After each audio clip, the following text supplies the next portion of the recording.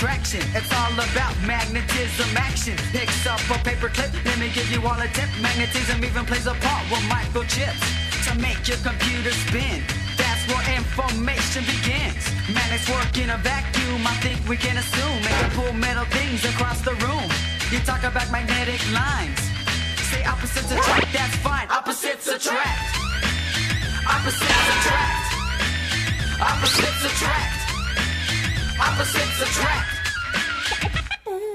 Charged particles are moving all around. Movement we can feel doesn't even make a sound. Using navigation, magnets help us find our way. Our compass points magnetic north at any time of day. Our moon has no magnetic field, but other planets do. The sun has its sunspots, those are magnetic too. From planet Earth right to the sun, or picking up a metal ton.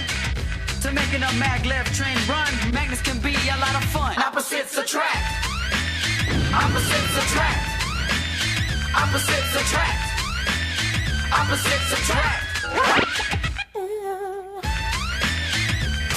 Just another way in which science is used to make life better for all of us.